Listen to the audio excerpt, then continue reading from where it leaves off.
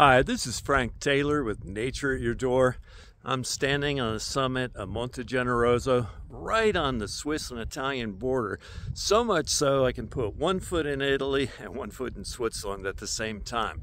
This is in Ticino, Switzerland. I'm at 5,600 feet and I'm above the tree line. And so I thought, what a great opportunity for me to talk about the tree line. I'm actually here to celebrate my 66th birthday, which is technically tomorrow, and I climbed from the lake level from our ancestral home that has been in the family for over 100 years, and climbed up to this point with over 5,000 feet of elevation gain over 7 miles. I'm feeling pretty good.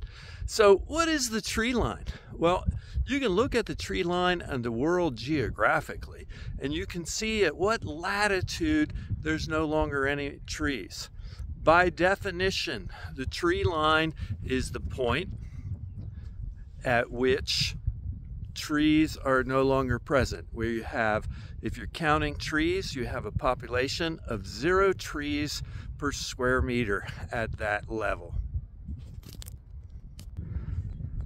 So geographically, as you move north across a continent, or south if you're in the southern hemisphere, you get to the point where the climate is too cold to support trees. The same thing can occur on mountains. So I am here above the tree line on Monte Generoso, and the tree line can be influenced by grazing animals. And so in this location here, it's really tough to say what is the biological tree line and what is the tree line here that's been influenced by grazing animals in a habitat or place where humans have participated in agriculture for over 2,000 years. The northern range limits of the tree line are tied to snow cover, wind, cold temperatures, and the length of the growing season. At some point, the growing season is too short where temperatures are high enough for a tree to complete its life cycle. Trees, of course, are woody plants, and it gets to a point where through cold temperatures and short growing season, they can no longer produce cells and live in that particular environment. Another big influence on trees is on mountains is the north side or south side. In the northern hemisphere, the south side tends to have a much higher tree line than the north side, where you find trees growing much higher in the mountains. And of course, in the southern hemisphere, this would be reversed.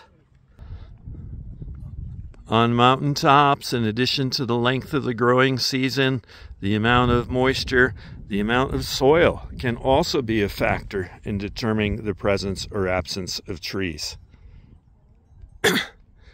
As a hiker, I'm always excited to climb a mountain and break through the tree line and get up into that alpine zone, which is a lot like tundra.